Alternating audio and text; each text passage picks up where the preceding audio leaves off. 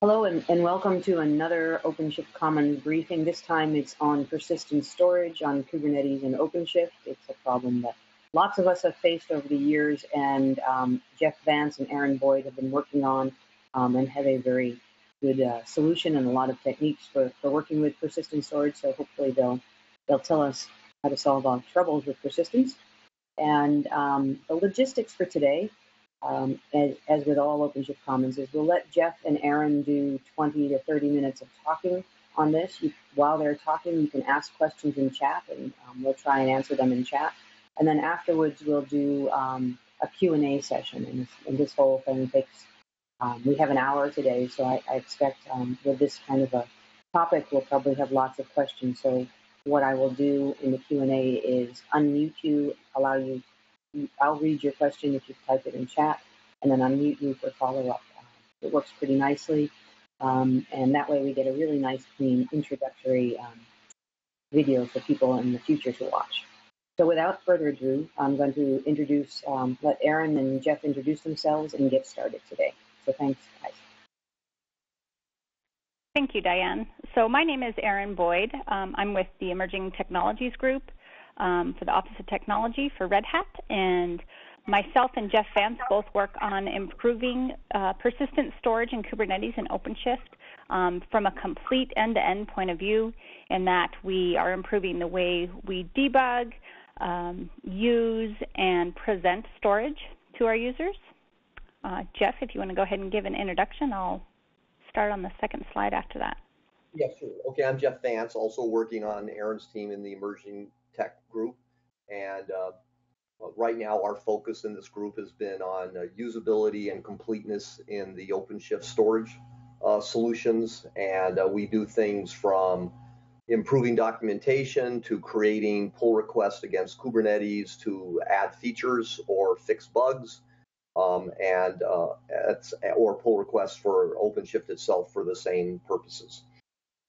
So we kind of cover a wide range of activities. Great. So thanks everyone for attending today. Let's go ahead and get started. So as you know, containers are ephemeral. And so what would motivate a person to need persistent storage then if they're using containers? So the first reason is that any local files running inside that container will not exist outside its lifetime. So in the event you've deployed your application within OpenShift and running your container and producing data, once that pod terminates, your data will be lost. In addition, if you're running jobs, which typically are done efficiently to run in parallel, the pods will not be able to share data between them without the persistent storage enabled to read from a location to share that data. Also, data analytics, which is coming soon in OpenShift, is one of the drivers of having persistent storage. Let's say that you're running data analytics on your logs to troubleshoot a problem within the system. You would need to read from an existing storage location in order to pull that data into OpenShift.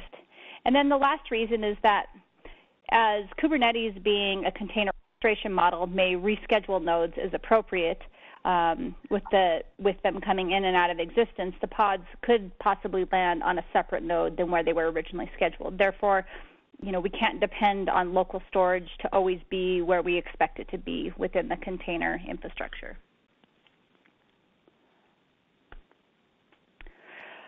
So within OpenShift, we offer a very improved user experience around storage.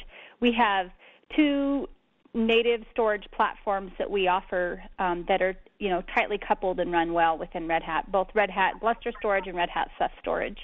Kubernetes includes, with it, additional volume security options, but OpenShift includes a lot more than that. There's pre-configured plugins within OpenShift that allow us to run different cloud providers like Google GCE or Amazon EBS, Azure. And so what we offer is that when you deploy OpenShift and you use storage, all this is contained. You don't have to install any extra things to enable persistent storage. So consuming clustered storage. There are two very specific use cases when we talk to customers and developers about how they're going to use persistent storage. So the first one is, specific known storage, and this is commonly referred to in the community as PET, though that name is not well liked. And this is really a non-fungible storage, meaning that you know where it is. You want to locate it specifically either within a data center or within a node, within a cloud provider, and you don't just throw it away and get a new one. You want this storage to be within a specific location. Maybe you're sharing it within projects or teams. You manage where it's located, and as given in the analytics example, you need the specific storage volume in order to get that data. Maybe you have a legacy database that you're pulling data from. That would fall under this, first use case of specific known storage. And the data has business value, must be backed up. So maybe you're finding the cure for cancer. You'll want to record that data and keep it in a safe place. There's also a second generic storage non-specific use case, and this is widely used for testing and for generating results that may not be kept. Maybe you're doing streaming analytics and you're only keeping partial parts of the data, and this is referred to as cattle storage, in that your storage can be interchanged without it affecting the way that your application runs. It's usually qualified by a number rather than a name. You simply are asking an admin for some storage, you don't care where, you don't care what kind, you just want storage to store your data at the moment. It's managed the same as normal storage, it's just not allocated in the same thing, and you have an indifference to where it lands on. So this would not be local storage. This would not be emptied or hosted as part of the volumes that are also included within Kubernetes. And it's replicated rather than backed up. So it scales up and down very easily. It's not maintained across each one of the nodes.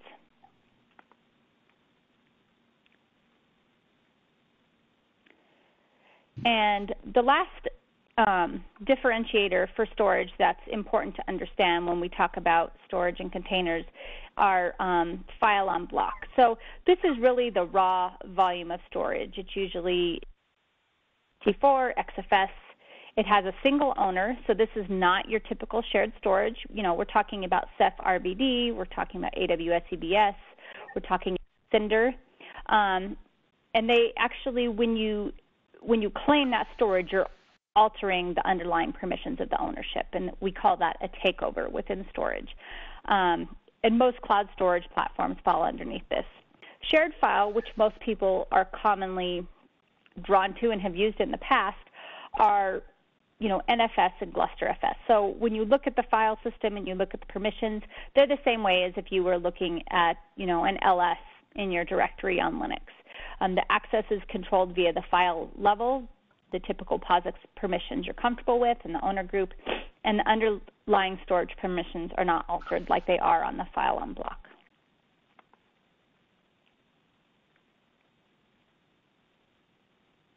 Okay. Jeff, you can take the next slide. This is Jeff. I'm gonna. So Aaron's motivated some characteristics of storage and the need for storage, which is the need's probably pretty obvious to everyone on the call.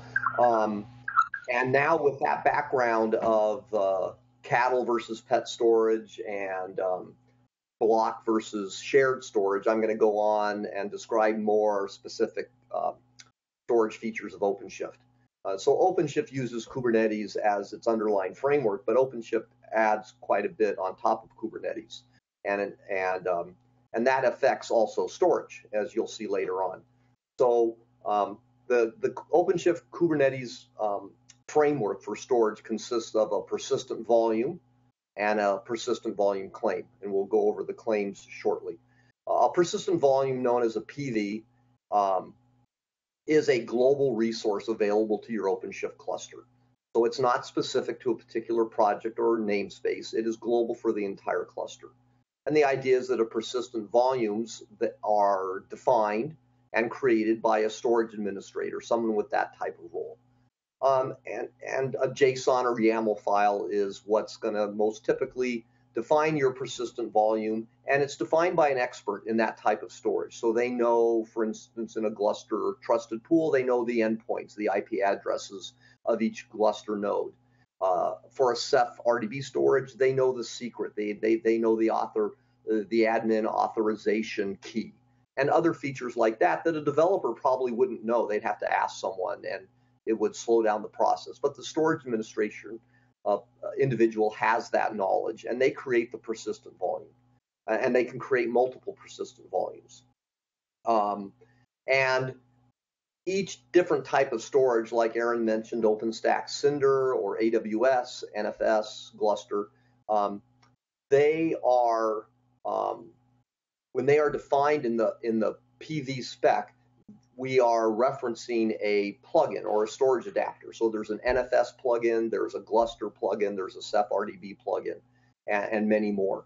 And many more are being developed as we speak. It's the storage vendors are all jumping in, and they want their own plugin also available in Kubernetes and OpenShift. Then a developer will be able to claim that storage through a resource called a persistent volume claim, which I'll show later. And once the point here is once a PV is claimed, it is bound to that claim, and therefore it's not available to any other claims. However, you can have more than one PV defined in your cluster that references the same physical underlying storage. So I could have 10 NFS PVs if I want.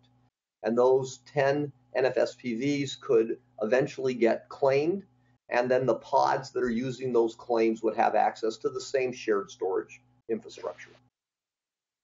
Okay, next slide, Aaron.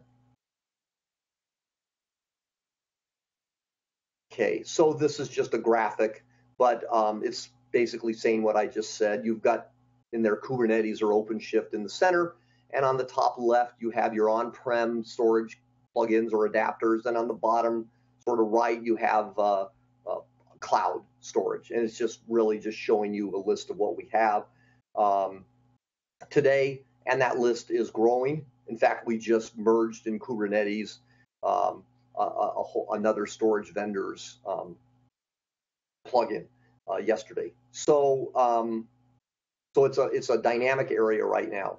And another thing, just so in case I don't say it later, is that when you get these different storage plugins or adapters with OpenShift or Kubernetes, you get them in the same single binary. So when OpenShift is installed in your cluster, you don't have to install storage separate. It's baked into OpenShift. Okay, Aaron, next slide.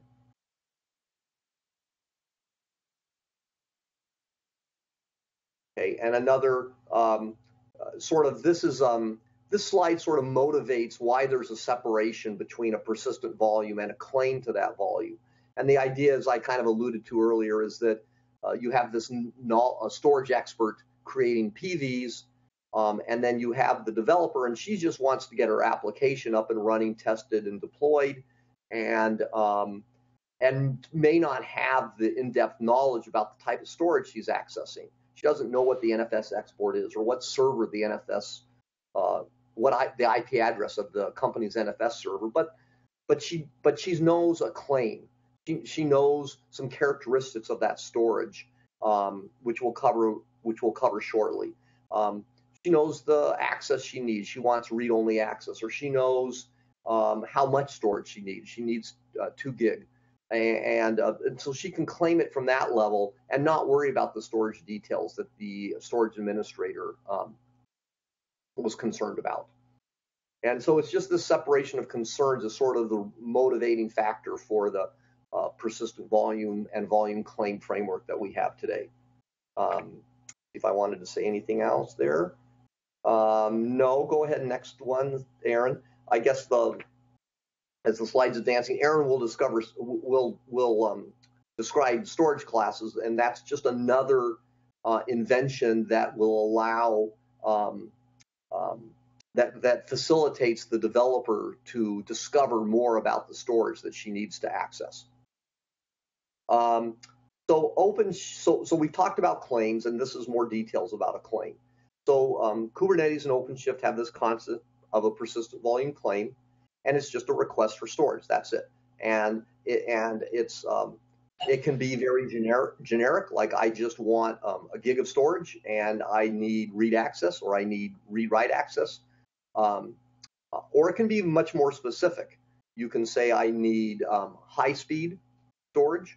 I need low-cost storage in an eastern United States, et cetera. So you can be fairly specific, you can be fairly generic, or you can be 100% specific, which we don't have slides to cover, but you can really say, I want that persistent volume right there. That's the one I need. And so you can get to all those levels of abstraction in how you claim your storage. A claim doesn't have to be fulfilled or bound to a persistent volume. If you don't have a PV that matches the characteristics of your claim, that claim just remains in a pending state, ready for a PV to show up that will match what the claim needs. Once that happens, the claim automatically binds to the PV, and then the pod and the containers within that pod can start running. And again, as I said, once a PV is bound to a claim, that PV is unavailable for any other claims. You can have multiple pods within the same project. They can all reference the same claim, so you don't need one claim per pod. And as I said before, you can have multiple PVs describing the same underlying physical storage. And the next slide, Aaron.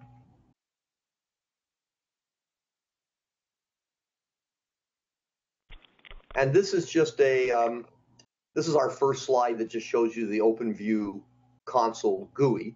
And it's a really nice tool. And our team's been involved with adding some storage features to the GUI. And this one's just a simple one where I can request a claim. I can create a claim, and I can name the claim. And this screen will be more features will be added to the screen shortly, where we can do label selectors, like I want gold storage or I want high IOP storage, etc. But right now we're just showing I can name my claim. It will be in my project. I can describe what kind of access I need and how much storage I need. I click the create button, and I'll see the next slide, Aaron. And I'll see a list of claims that are available to me in my project. And I think this slide will also be augmented shortly, where characteristics of the claim, like I said, AWS US Zone East or something like that, will also be visible.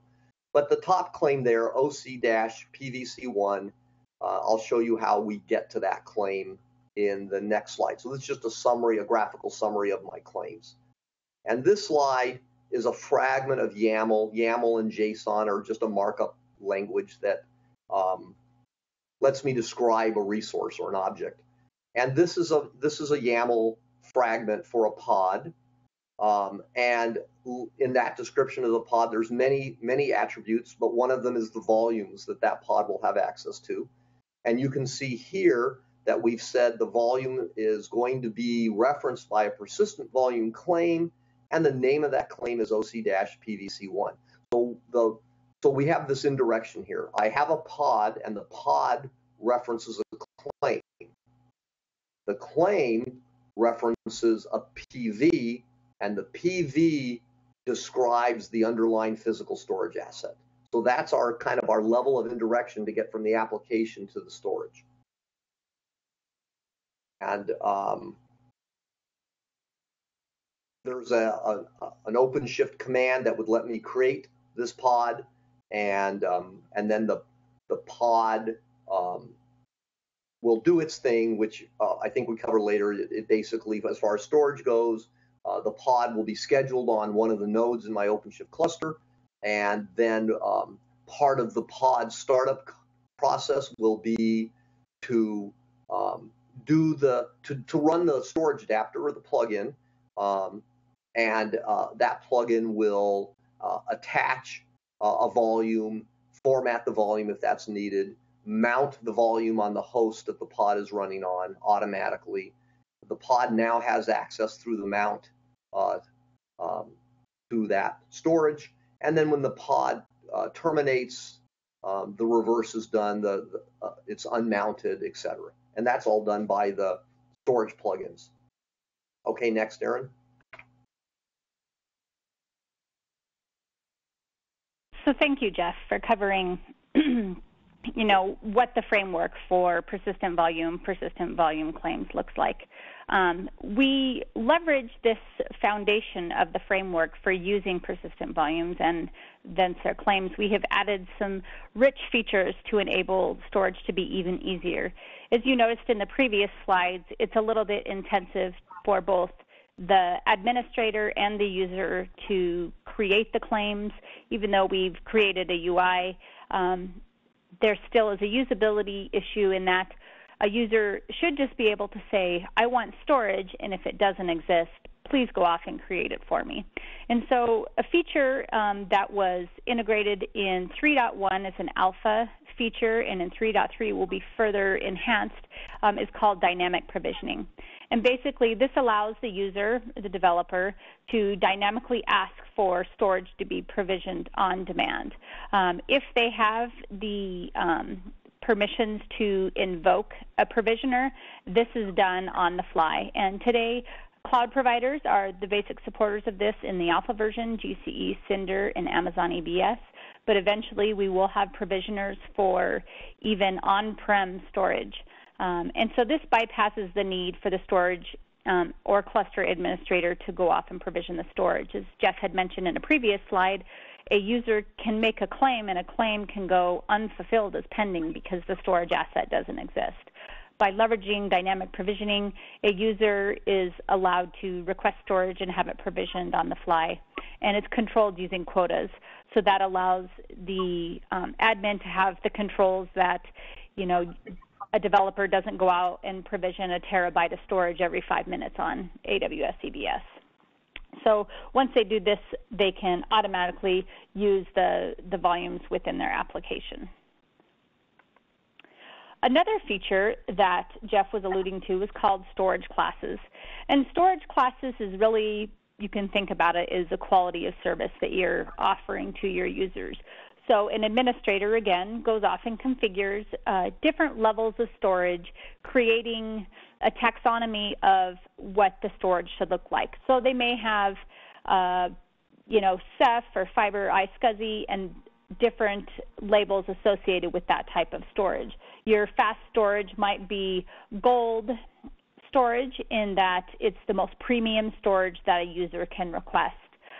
Your fiber might be a little bit slower or less capacity, therefore having silver, and then bronze might be your iSCSI. The administrator can put different features within these classes to allow a user to just select a level of service with an expectation that they're going to have. And it's kind of a recipe, so there's many different aspects within that label that the administrator can also assign. Therefore, the developer, instead of making a claim, actually uses what will be a new API object called storage class to request this storage. And it will allow us to better organize the classes into a catalog so a user can search for what they're looking for.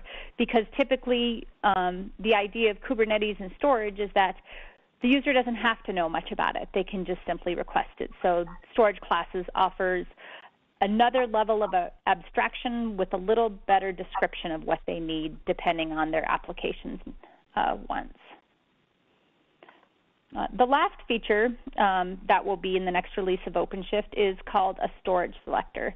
So a storage selector allows an administrator to create labels which are intrinsic to Kubernetes on the storage to define better the characteristics of that storage. In this example I have here, we have two different persistent volumes in AWS EBS. We have one in the availability zone of East and the other in the availability zone of West. The user may care about this. depending on latency within their application, or maybe they have applications that exist in that same geography, so they care about this specific label. They're less concerned with a certain quality of service, and they're more concerned about a specific feature of that storage. Storage selectors allow the user within their claim request to request a specific label of that selector. So within the claim request, as Jeff showed earlier, the snippet, we can then add a selector column, and then we can put in a claim request and have it match US East 1, and then we are matched to that specific PV. So this allows the user to be very specific about what they're doing in terms of their application and where their storage is being kept. But it still is abstracting the process of creating these PVs from the user. The last feature that I want to talk about is a pretty exciting one that has just been released, and this is Container Native Storage Solution, referred to as APLO within OpenShift, which is the Klingon word for contain. What this has allowed is us to actually run GlusterFS in a containerized manner. This allows us to scale out a storage cluster very rapidly. It also allows us to contain better the security around that, and it has much more control and ease for the developer. We have created a way of orchestrating this through Haketi, also an open source project, and it has a full integration with OpenShift container platform. So this is an exciting and new feature for Red Hat, and it's also a very new concept within the community across the board in containers to have this type of storage available.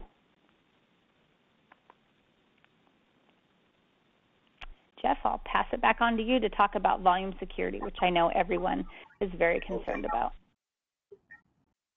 Yeah, just piggybacking one other thing on Aaron's comment. One of the neat things about the containerized Gluster is that you now don't need to worry. You can have your Gluster cluster can be completely separate, like you probably have today, or it can be combined with your OpenShift cluster, which they call converged storage, and share the same nodes that your OpenShift cluster is using. But anyway, with Red Hat's emphasis on enterprise needs and satisfying requirements for enterprise customers, it's not surprising that security matters. And it's also typical that in the upstream community mindset, security is often bolted on or thought of later. It's just feature, and we worry about security later. But OpenShift and Red Hat doesn't quite think that way. Security is important, and we try to get it baked in correctly up front.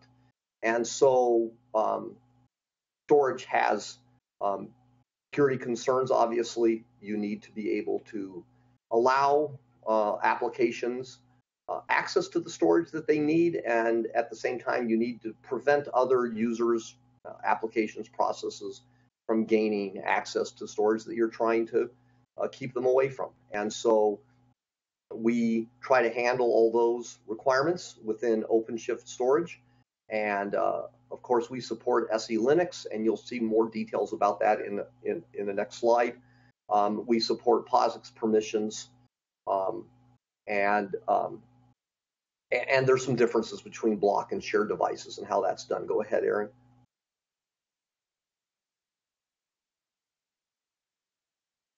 We meaning Red Hat, have submitted to Kubernetes part of our code that is related to security. In OpenShift, on the right-hand pane there, we call it security context constraints. And it's a very rich set of features and descriptors that confine what a pod can do, are a gateway to whether the pod can even be created or not. And once a pod is created, what is that pod allowed to do, and what's the pod prevented from doing?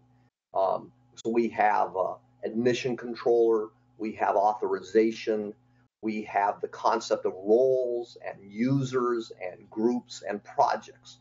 Kubernetes doesn't even have the concept of a user yet. They do have the concept of a project. In Kubernetes, it's called a namespace, but they don't have a user ID. They don't have role-based security. It's fairly inflexible right now. Now, I think it's going to improve over time, but right now, OpenShift is way ahead in terms of enterprise-type security. So we support POSIX permissions for shareable storage, and we support taking over devices, as you'll see next, for block storage devices.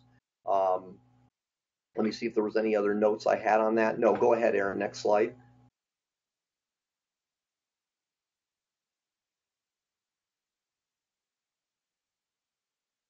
I'm just waiting for it to refresh on my screen. So in SE Linux, you can see the bulleted list. These are the storage plugins or adapters that are SE Linux aware. At the very bottom of this slide, you can just see a fragment of YAML, which has security context attribute, and it shows SE Linux options. And that's just the most common option is the level there, but you can describe a user, you can describe roles, you can describe types, and those are all make up the SE Linux option portion of the security context. As I said, the plugins you see bulleted there, those support SE Linux, and those plugins happen to be for block storage, and you know what that means now. And what we do for SE Linux, and we also do it for group IDs, as you'll see soon, is we relabel the storage. We take it over, and the storage mount point on the host is the connector point, and that directory and all directories and files under it are relabeled with the SE Linux label that's provided in the pod. Now, the pod author doesn't need to know what that SE Linux label looks like. That could be defaulted for her by OpenShift through the security context constraints.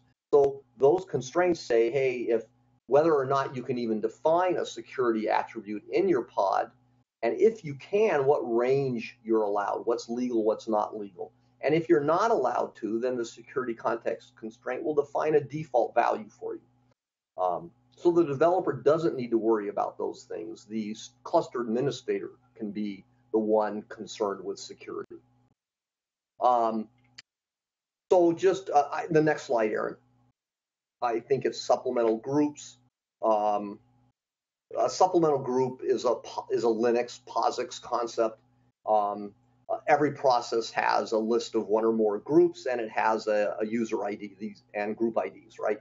And you can or define what your supplemental groups are, and those are needed so that if your group ID matches the group that the underlying file has labeled on it, then you have that access defined for that group. It's just POSIX permissions, essentially. And again, just like with SE Linux, in OpenShift, the SCC, the security context constraint, is the arbitrator and decides whether you can define your own group ID, what values are legal, what the default is if you don't define it. And in this case, we just have an ID of 1, 2, 3, 4, but it could be it's an array. It can be a list of IDs. And this is for shared storage. So we don't take over shared storage, obviously. You don't want to have OpenShift altering attributes of your NFS or Gluster permissions. So supplemental group is just a way of appending a group ID to the processes running in the container that's defined by the pod. And the last slide, I think, is coming next before Q&A. And it's FS groups. And it's very, underneath the covers, it's exactly like supplemental groups in the sense that we add a group ID to the process that's running in the container. But because FS groups are targeted for block storage, and you can see the list of plugins that support FS group ID, it's the same, not surprisingly, as the plugins that support SE Linux labeling. And we take over the device like we did for SE Linux relabeling.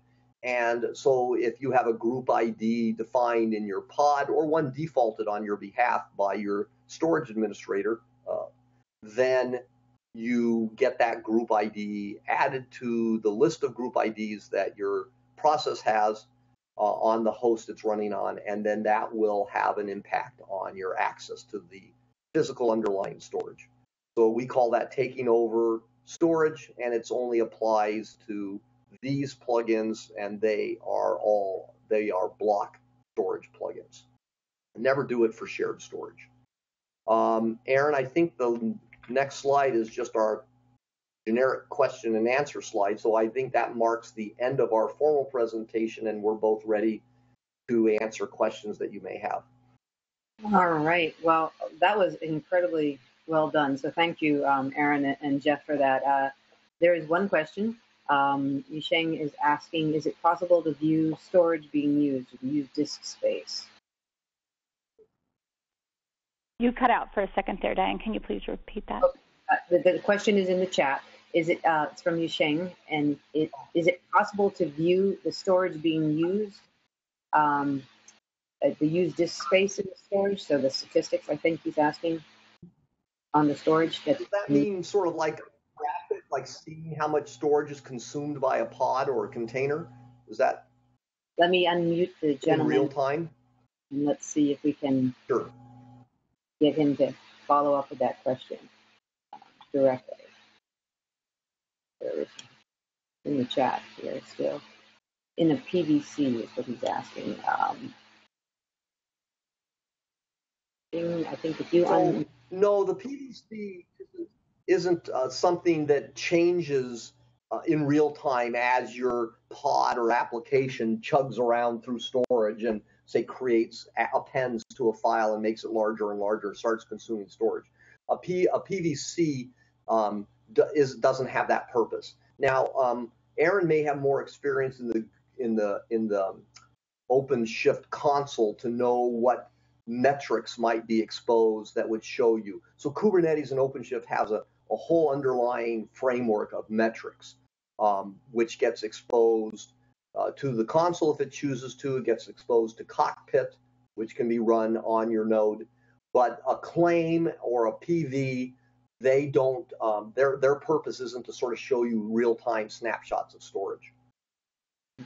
Right. So, and just to add on to that, that is accurate. In the console, you can see how much you requested and actually how much within the PV that it is bound to. But, you can't do a DF or anything on the PVC to see, how much space you've actually consumed against what you've asked for. So that is, being tuned as we speak, but today that capability doesn't exist. In the chat, there's two more questions coming up. Yeah, I see for AK's question, which is a good one. It's if a PV is created with 10 gig, but the claim is only 5 gig, and there's a one-to-one mapping, so that PV is not available to any other claims, what happened to the remaining 5 gig that were defined in the PV? So it's important to know, and I should have said this, I forgot, that when we define a PV today and we say it's a 10 gig PV and it's read-only, say that's its access modes, it's natural to think that there's some enforcement going on by Kubernetes or OpenShift to make sure that the underlying storage really has 10 gig and that we don't use more than the 10 gig. And then if you think that way, then you also feel a claim that's only asking for half of it has wasted storage. But it turns out that's not true. And Aaron maybe can fill you in more on quota that would more address that. But the capacity in a claim and the capacity or the size in the PV, you should think of those more as labels. And same with the access mode, read only or read write or read write once. Those are really labels or tags that describe the storage. Kubernetes and OpenShift aren't enforcing those labels as rules to the storage. That's done by a quota mechanism or something else that's part of the real physical storage. Kubernetes and OpenShift are just using the capacity and access modes as a way of matching a claim to a PV resource.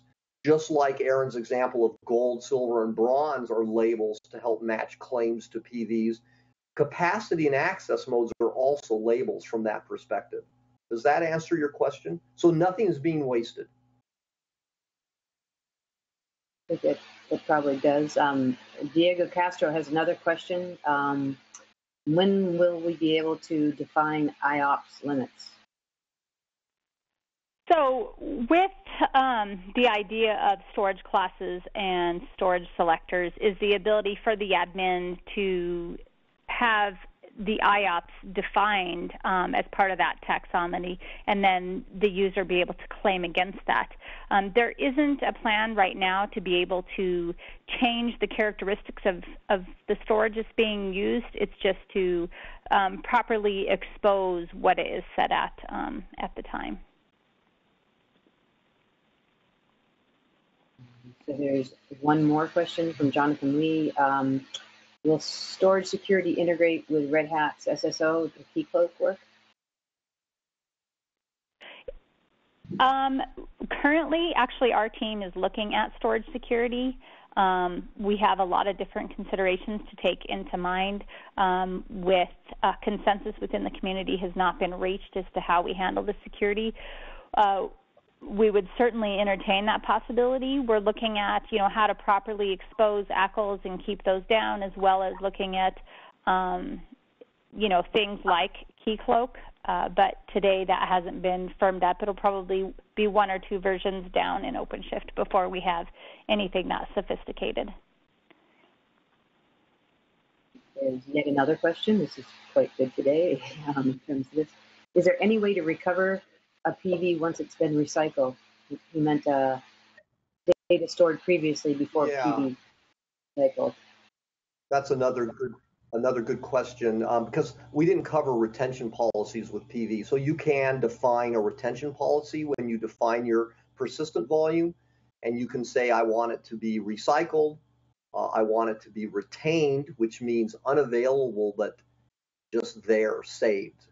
And you can say, I want it to be deleted, which means we would get rid of it. And that's more of something you would see with a dynamically provisioned storage. Here it is, and now I'm done with it, get rid of it.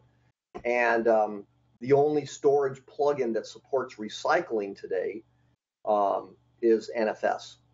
So the question is there a way to recover a PV once it's been recycled? So I described retention policies just briefly then, but I don't know what recovering a PV means. So maybe the person asking that question can define what they mean by recover a PV. Yeah, I will unmute and see if he will. If you unmute yourself, Arvind. Here's an answer. Did he come up in the chat? Yeah, is it audible to you? This is Arvind. Yep. Yeah, actually, my question is, for example, let's say we have one PV which is currently used by a specific project, and that project has stored, the pods which are specific to that project has stored some data in it. So that project has been decommissioned now, and the PV has been recycled. So after some days, I want to recover that data which has been created by previous pods in that project. So is it possible? Post recycling that PV, is it possible to recover that data?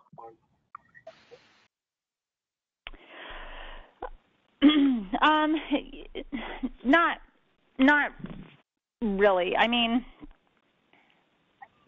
it would be difficult. And, to be honest, we are going to be phasing out the idea of recycling in future versions. There's already been a PR submitted about 6 months ago to deprecate the recycling capability, just because it leaves open the possibility of something like this. If you have a PV and you've set it to recycle and it's been set beside and waiting for delete, you're opening up the possibility of someone possibly claiming that volume before the data's been deleted and reading it. So recycling is only supported, I believe, in Cinder and NFS today, and that feature will actually be phased out, over the next 6 months. Okay, thank you. So if you want to keep the data, it's best to do retain instead of recycle. Yep. Thank you. Yep. Okay. Jeff, did you have something you wanted to add to that? This is Diane. Can I ask a quick question here?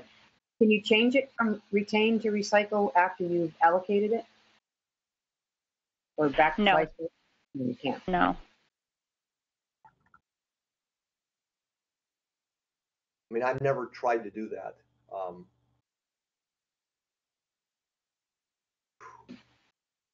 There's an OC edit command. You could OC edit a PV, but I don't know if that sticks. Some attributes are changeable and others aren't, and I don't know about the retain policy. Well, it'd be a good thing to experiment with, so we could test it out. Are there any other questions? The concern that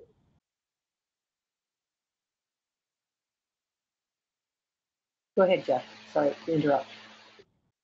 Well, just the concern Aaron alluded to it, and it's important, is that we have to be careful in OpenShift when we're talking about storage and the end of access, the end of the claim or the end of the pod's access, that if it's protected storage, that no other claim and pod can come along there and start reading it. And at the same time, OpenShift has to be very wary of doing an RM-RF on storage to clean it up, right? You certainly don't want to make a mistake in executing that kind of command. So there's a balancing act that we have to do in terms of this storage, and that's one of the reasons for recycling being deprecated. It's a dangerous and potentially error-prone retention policy, and there's a risk of not only having timing windows where someone can gain access to storage that they shouldn't, there's also the possibility of removing storage that shouldn't have been removed. Makes sense. There's one more that just popped in. Wallace is asking, what is the method to back up and restore a PVS, PVs, or the entire OSE cluster?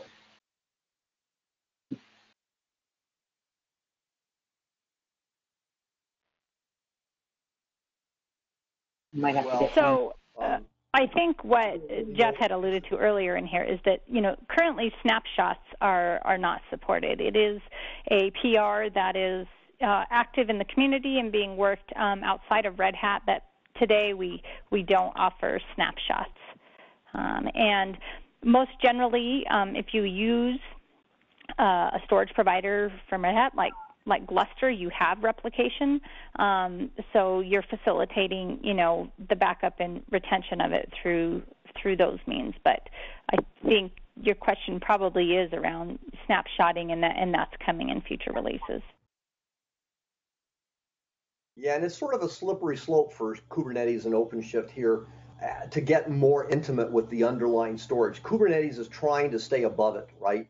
It's trying to keep that abstraction level well defined and not go into the nitty gritty of a particular vendor's storage solution.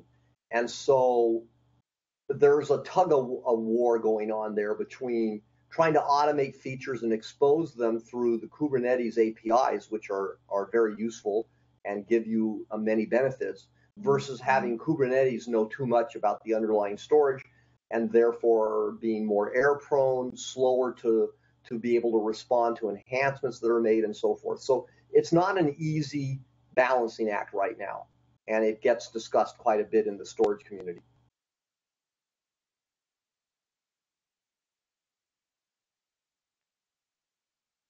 All right. And I'm looking again. It seems there's a lull in the Q&A. If there's any other questions out there from all of you, throw them in the chat or raise your hand. Give you a few seconds, minutes here. Is there anything else, Aaron or Jeff, that you'd like to add? Any reference sites or places to get more information in the future? You want to plug the yeah, there is actually quite a bit of documentation out on the Origin OpenShift, and feel free, if people want to email or reach out to us, or even send it to the mailing list for AOS storage. We're happy to answer questions that way as well. All right, I'm still not seeing any more questions, so that just is a testament to the thoroughness of your presentation. Many thanks for all of your work in getting this together and coordinating with me on this one. There will be more persistent storage as new features get added, and if there are other aspects of persistent storage that you'd like to hear more on, please reach out on the OpenShift Commons mailing list, and I'll try and find a resource to do more deep dives on this. This has been really educational for me, and I hope so for everybody else. And we hope to have you guys back again, probably with the next release of OpenShift. And we will send the slides, and the URL will be posted along with the YouTube video probably on Monday of next week on the OpenShift blog at blog.openshift.com. All right. Thank you, guys.